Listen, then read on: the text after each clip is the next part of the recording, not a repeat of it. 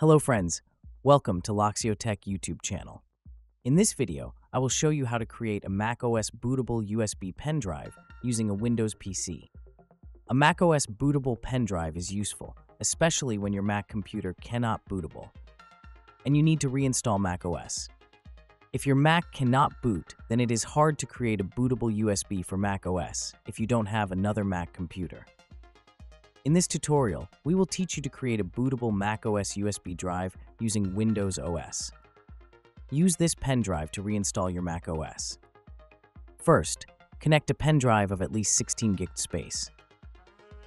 Then, open the command prompt as administrator. Then type the following command. Disk part, then type list disk.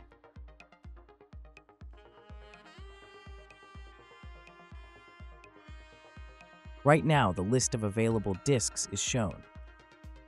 Here, disk 2 is the USB pen drive. Type the command select disk 2. Then type clean. This will clean the USB disk. Close the command prompt. Right-click on this PC and click Show More Options. Then open Manage. Select Disk Management. Here you can see that Disk 2 is shown as an unallocated disk.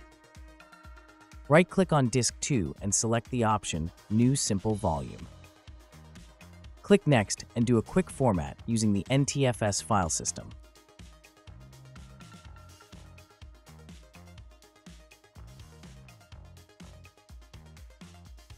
After completing the format, convert the disk to GPT format. Open the command prompt and type the command disk part.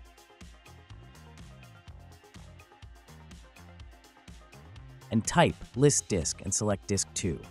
The commands are shown on the screen. Please type it without any mistakes. Then type converts GPT. If you found any error while converting to GPT, then check the GPT status of your USB disk in the list disk menu. Here you can see a star icon under the GPT list. That confirms the USB disk is in GPT format. No need to convert it again. The next step is to download the macOS bootable DMG file.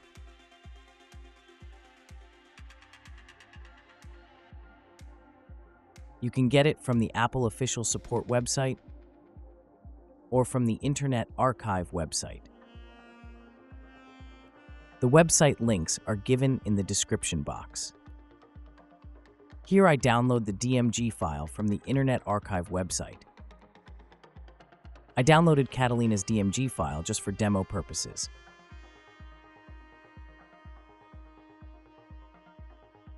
You can download any of the listed DMG files from here. Please wait to complete the downloading process. It will take up to 15 minutes, depending on the speed of your internet connection.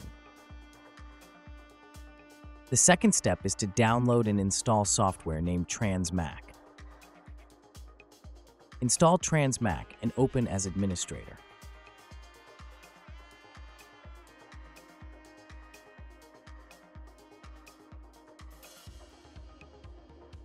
Wait for 10 seconds. It's a trial version.